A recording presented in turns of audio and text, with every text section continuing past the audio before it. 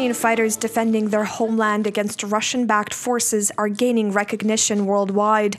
Japanese artist Natsume has come to Ukraine for 2 days to find out more about the young men and women in the country's armed forces community. She began immersing herself in Ukrainian culture by making vareniki. Today I'm making vareniki for the very first time. I just practiced for an hour. Actually, I'm having a hard time putting the filling in. In Japan, we have our own vareniki. Hundreds of people flock to see Natsume's pictures of Ukrainian soldiers portrayed in the iconic Japanese anime style. This is also the first time the artist is meeting with Ukrainian servicemen. Young cadet Ivan says he found her paintings captivating. I want to one day become the source of her inspiration and end up on one of her paintings. I would hang it in my house, and one day I would tell my children about it.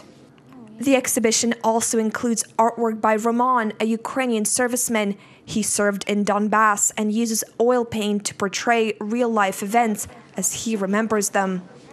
After walking around the exhibition, Roman has already chosen a favorite drawing made by Natsume. This one seems to be telling a story. At first there was a tranquil forest, and then everything burned down. They were defending themselves. This painting tells a whole story. Natsume has brought 15 paintings from Japan. Overall, there are over 30 in her collection. After meeting with Ukrainian soldiers, she hopes to continue using her canvas to show a different side of war and soldiers serving to protect their homeland.